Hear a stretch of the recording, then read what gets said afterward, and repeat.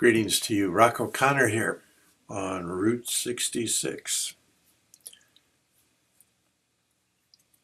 For the last, once ordinary time started, and for about the last 10 days, basically, we've been listening to Matthew chapter 5, which is the Beatitudes, basically, or the whole Sermon on the Mount.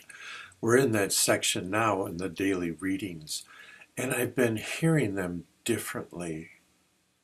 I just wanted to share some things with you about that. So what I want to do today, hopefully this will be like a series, I want to talk about the context in which the Sermon on the Mount takes place. Part of the deal is chapters and verse numbers were not introduced, as far as I can remember, into the scriptures until after the printing press was invented, or maybe just before, so 1400s. After then, I guess there was an agreed upon division of chapters and verses and stuff. That's what we deal with today. What I want to start with today, though, is a look at the context coming out of chapter 4, not the whole dang chapter, but the immediate chapter. Then I'll go back to the beginning of chapter 4 to lead in again. So here's what it looks like. I'm going to go to the screen share, and it looks like this. Matthew chapter 4. I want to comment on 3 segments here. I've done this before with Matthew chapter 4, the call of the first disciples. Now, you could read this too, but as he is walking by the Sea of Galilee, he saw 2 brothers, Simon, who is called Peter, and his brother Andrew, casting a net into the sea. I don't know what a net did to be cast into the sea, but it couldn't have been that bad for her. But anyway, they're casting a net into the sea. They were fishermen. Okay, first kind of duh. He said to them, "Come after me, and I will make you fishers of anthropoi, of human beings." At once they left their nets and followed him. Again, I've referred to this in a couple other instances, but the term casting a net, amphibalo, is a verb. They were casting, that term amphibalo is used in the Old Testament in one place in Habakkuk. And what it signifies is idolatry. Is the amphi, whatever the amphi is, the net, is the one to which is the thing to which the fisherman would sacrifice because it was providing him a livelihood. And more so, it refers to the great exile.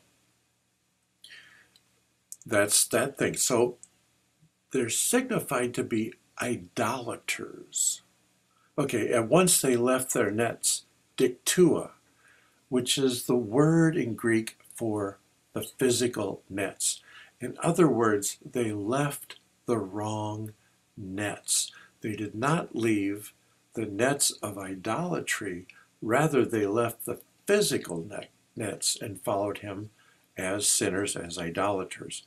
That's a crucial point, and I'll skip the thing about James and John being called, but that's similar. Right after James and John, he went around to all of Galilee, teaching in their synagogues, proclaiming the gospel of the kingdom, curing every disease and illness among the people. Teaching, proclaiming the gospel, the good news of the kingdom, and curing, they're linked together in Jesus' teaching. His fame spread to all of Syria. Whoa, and they brought to him all who were sick with various diseases, racked with pain, those who were possessed, lunatics, paralytics, and he cured them. We'll see a bunch of these people that he runs into in Matthew through the gospel. And great crowds from Galilee, the 10 cities, the Decapolis, Jerusalem and Judea, and from far beyond the Jordan followed him. All these people, they're all sick. They're bringing people with their sickness and their disease and they're following him. So we see this. Great crowds, okay, right there. When he saw the crowds, these are the crowds that are following him. People from Decapolis, Jerusalem, Galilee, Judea, beyond the Jordan. He went up the mountain. The mountain has basically two significations in Hebrew scriptures. One part has to do with the mountain on which God made the covenant with Israel. So in chapter 19 from Exodus, there's thunder on the mountain, there's trumpets and huge clouds and rolling thunder. And we don't want to hear God, we don't want to hear God. So Moses became the interlocutor with God. So that's one signification. He went up on the mountain. The other signification is also significant. That's where, in the mountains and the valleys, think Isaiah 40, the mountains shall be raised and the mountains shall be laid low and the valleys raised. The mountains and the valleys were where the people sacrificed, especially to the god Moloch. They sacrificed their children. It was a site of idolatry. So what Jesus does is go up to occupy the place of idolatry and teach and cure in his teaching. And here's the key saying I want to focus on just for a moment. And after he had sat down, his disciples came to him. Okay, you got the crowds and you got the disciples. How did the disciples know who were the disciples? I mean, you got vast numbers of people, as signified here. And then the disciples come up. My sense has been that from the crowd, those who were willing and able to be taught came up to him to be taught.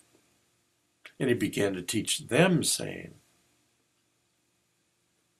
that's what I think every time we sit, this is the opposite thing in the synagogue. He sits down, the teacher sits down, the disciples show up and stand. At Mass, what we do is we sit down as the people of God to listen to the readings, signifying we're available to be taught. The question is for us, are we always able and willing to be taught? So there's a little thing to think about as we go into the Beatitudes. Ready to be taught? Not ready to be taught. You belong to the disciples, students, or do we belong to the crowds? Well, there's a lot of days I belong to the crowds. How about you? So that's what I wanted to just start with right now. To start with those notions of those called to be disciples are not perfect people. They're not complete. They're either wounded and ill, they're idolaters, they're sinners. That's you and me, folks. As we're ready and willing to be taught, we step forward to listen to Jesus.